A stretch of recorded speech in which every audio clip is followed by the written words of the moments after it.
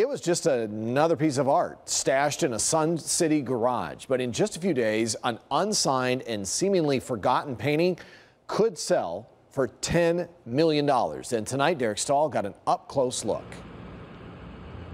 Yeah, good evening. J. Levine Auction House spent 18 months authenticating this painting, and they say the experts agree this is a real Jackson Pollock.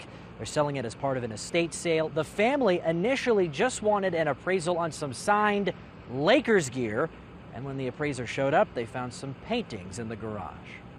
I try not to be that oily. When I carry it, I really try to keep it all supported. In the world of modern art, people claim to uncover lost Jackson Pollocks all the time, but this is like the holy grail. This will by far be the most expensive, valuable item we have ever represented. Auctioneer Josh Levine says he was skeptical for months until he started learning about the original owner, Jennifer Gordon, and her collection. What did it was all the other art that it was found with, then reading her life story, then reading all the documentation in her house, then going and doing research, then contacting experts, then hiring a private investigator. It turns out Gordon rubbed elbows with some of the biggest names in the post-World War II art scene. She's hanging out with Jackson Pollock.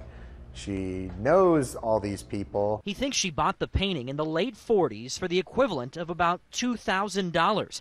When she died, she left the piece to her brother in Sun City, and it's been tucked away there for the last 25 years. But Levine says in its heyday, these swirls, drips, and dots saw a lot. We know what apartment it was in New York, and it saw some parties. It saw the social Peggy Guggenheim, Hazel McKinley. I mean, this, if it could talk, it would tell us about a lot of affairs and a lot of crazy stuff going on, because I've read the letters.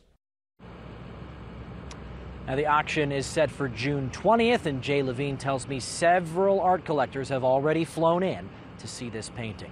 Reporting live in Scottsdale, Derek Stahl, CBS 5 News. Great piece of history. Thanks, Derek.